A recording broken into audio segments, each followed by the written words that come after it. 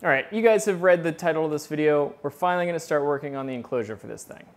Now, the way I see it, there's kind of two ways to go about this. You can either do a full enclosure like most CNCs have, or you can sort of do a mini enclosure that just mounts to the moving part of the bed.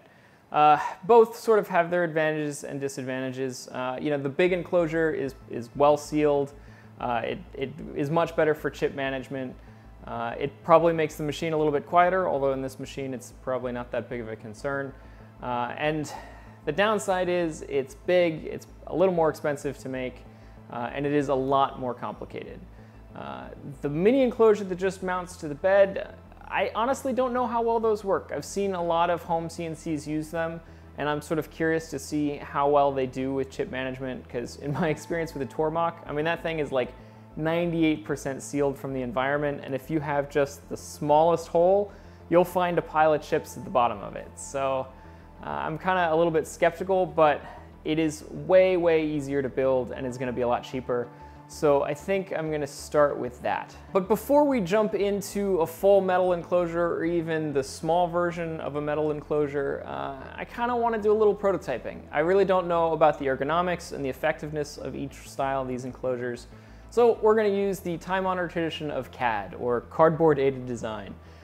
In this case, actually, I think we're going to use FCAD, or foam core-aided design.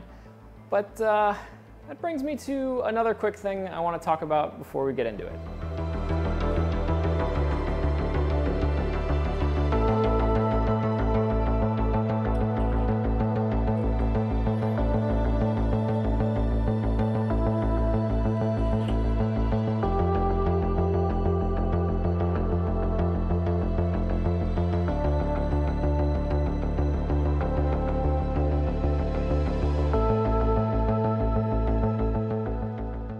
So yeah, this happened.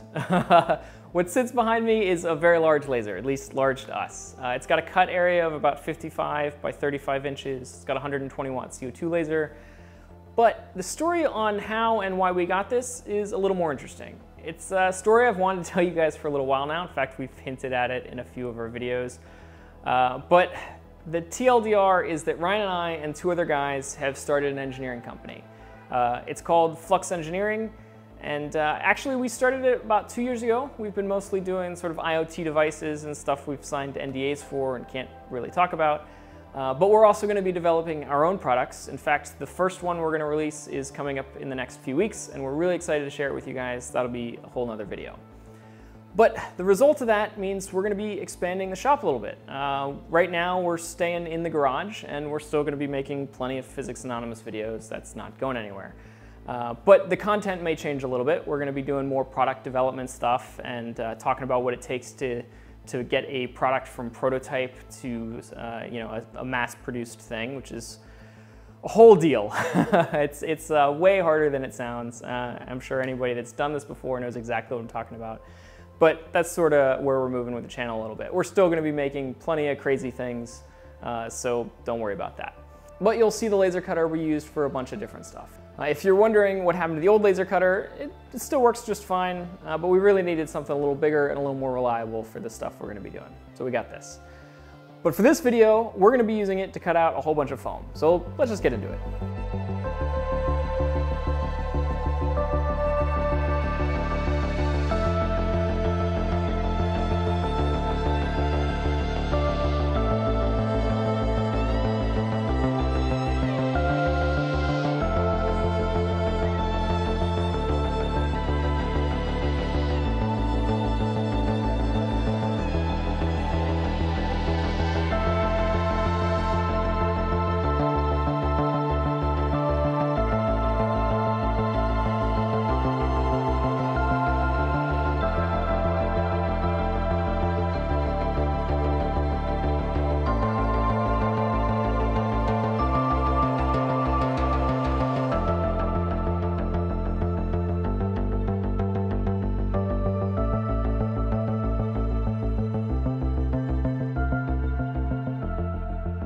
All right, well, it looks really good. I'm a huge fan of the Fusion 360 sheet metal function. This is kind of the first time I'm really getting into it, but it works great for foam core, if you've got a laser cutter especially.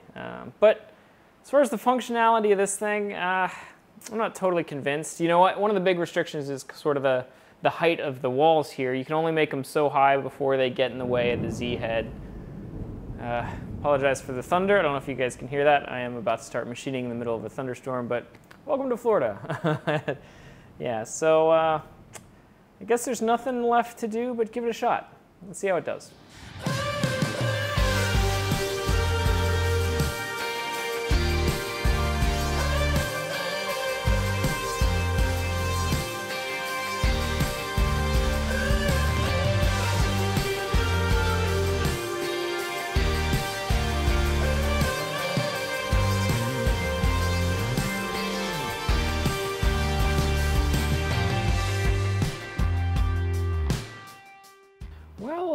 I think it actually did pretty well. It caught a lot of chips, but if you step back a little bit, you'll see it definitely didn't catch all of them. You know, I guess this is kind of up to you on what is a successful enclosure or not, but I think we're really looking for something that catches, you know, 98% of chips, not 90% of them. So, good solution for some, but let's see how a full enclosure does.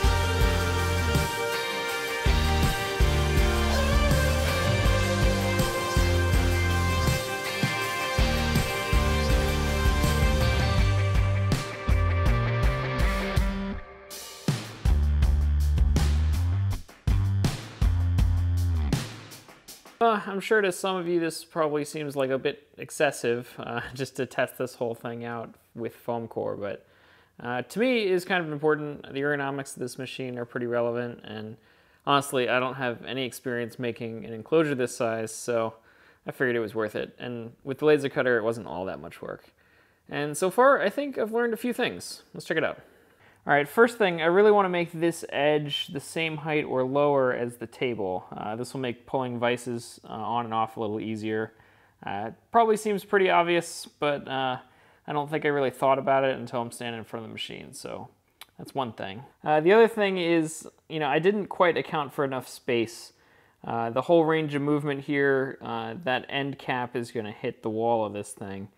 I could probably have figured that out in CAD, but you know, it's hard to make sure everything is modeled exactly right, and this is kind of an easy way to tell. So this whole enclosure is going to end up about 4 inches wider. The other obvious ergonomic decision here is where the screen goes. Just kind of finding the right height is kind of critical, because you want to be able to use it while you're sitting on a stool or standing in front of the machine, so it's a bit of a compromise. So this way it just lets me put a few pieces of tape and move the screen around to figure out where exactly I want it.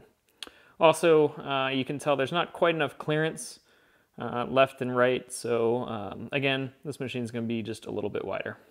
The other big thing I was curious about is just the size of this opening and how easy and accessible everything inside the machine is going to be.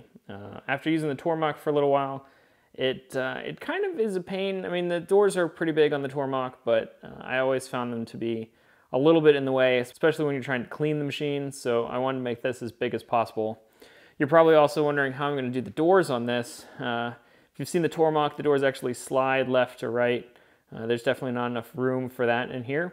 So I think I'm either just going to have them open like normal doors, or maybe even slide out the top. All right, one of the other things I'm looking at is just what kind of angles I can get with the camera, you know, given that this is a YouTube channel and all. I want to make sure that it's accessible as possible. These panels are probably going to be acrylic, so I do have to worry a little bit about those getting scratched up and dirty.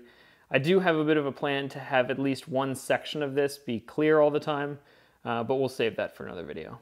I'm sure there's a few other things I'm going to learn just having this thing up for a little bit. I don't know if I'll use the machine in this state or not. I'm going to have to cut a few holes in it because it's not quite wide enough, but that's not a big deal. Just to figure out the ergonomics a bit more and see how I like it. It's obviously not going to catch a lot of chips with these big holes, so I might have to figure something out there if I want to keep using it. All right, that's gonna wrap this episode up. Hopefully the next time we work on this thing, we'll actually have a fully engineered enclosure, and hopefully it fits. So stay tuned for that. All right, guys, I'll see you on the next one. I was hoping maybe we could have a little dialogue about that. Several people asking about bracket for the Eligo. Ooh, yeah, good news. They're available on our store now. Turns out it took a very small change to modify the ones for the Anycubic, so we're good to go. Probably going to be pre-order because they sell out before we can make them every single time. We're trying. Yeah. A totally unpronounceable name says, hey, I can't find your review of the longer printer. Am I just missing it or am I blind? No, just kidding. Your eyesight's fine. It's probably in one of the chip tray episodes. Like in the... Yeah. Have you thought about switching to Linux CNC? I couldn't. Thanks, guys. Thank you for giving the excuse. This is going to be in every comment section, isn't it? Yeah. It's a new thing. Cool. Bianca wants to know how many unicorns you need. At least one more. This is already a bad sign. May I point you to the excellent video series on Linux CNC for installation and configuration. What is it? How many videos? Right. Go ahead. Right. Guacamole says it's pronounced box. Easy, just blur that out. Nice. This guy wishes we would do a detailed video comparing different controller options. This is a lot of people that do CNC retrofits, but very few actually kind of one-for-one them. Yeah, I would like to do that. You know, it's tough because you really only have an excuse to like do one CNC controller, generally speaking, unless you've got a whole line of custom-built CNCs, which doesn't really happen. Most of the time, you make you make one of these as like an interim to buying a big CNC. You don't generally end up. What if I just made like a little test rig that we could try out a whole bunch of stuff on, and I don't know. I'm fine with that. Yeah. It gets a little expensive because some of these controllers are expensive. Yeah. But... If you're a controller maker and want to see yours compared to everybody else's, which I hope you feel confident in it like that, then give us a thingy and we'll take a look. Yep. If Linux was a car, it would be an Alfa Romeo. That is a super accurate, as a car guy, 100%. Okay, Windows scaling on Flux is a relatively recent fix. I also have a 4K display on my laptop, and it was really bad before they fixed it. That's good to know. I'm glad they're working on it, like making upgrades. Yep. I never tried Linux CNC, but a command line shouldn't scare anyone. Scare is the wrong word. Offend a user interface designer is pretty much where you're going with that. Yeah, it's starting to sound like I'm a bit of a snob. I'll own it. That's fine. So we've gotten a few awesome suggestions for the name. I think the winning one right now was Milford. Yeah, it was either that or Millie McMillface. Right. Both. I mean, a little on the nose, but good. I have one little qualm with you, Mike. That has got to be made out of metal at some point. Why? I don't think that's going to stop. It's fine. Well, anything. And also... The holes. You're going to ruin the illusion. Oh. Okay, fine. I'll put some saran wrap up. It'll work.